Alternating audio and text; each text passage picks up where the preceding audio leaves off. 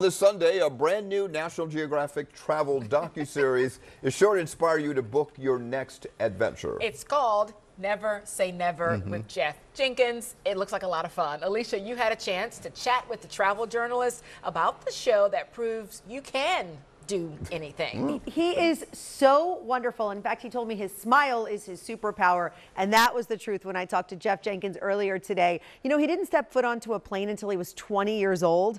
Well, he's now spent the last 17 years visiting 45 countries and living by his mantra, life begins where your comfort zone ends. I'm supposed to climb this? Ooh. OMG. I know, Mama, you don't want me up here right now. Well, we up here.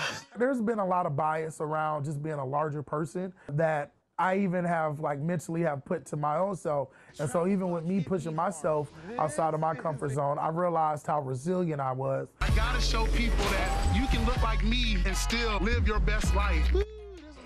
I know that's right. In fact, Jeff's whole mission is to inspire everyone to travel without fear and push past what he calls perceived limitations.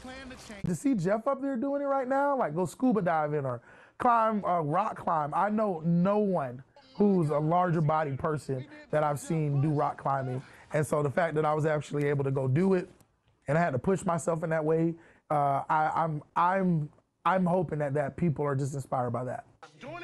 I know they will be. Never Say Never with Jeff Jenkins premieres Sunday on National Geographic. It streams on Hulu and Disney Plus, so a few ways to watch it. He's taking us to New Zealand, Vietnam, Japan, Brazil, Argentina, Iceland, and other spots to explore. I promised I would say hello to the Jenkins family in Camden and Cherry Hill. He's got a lot of family here, so hey, Jenkins, how are you? He was a pleasure to chat with. Oh, wow. I'm sure. It looks like it. He's got the right attitude. Well, he's inspiring me. I'm going to continue to watch, that's for sure. Go stamp that passport. Oh, boy. All right.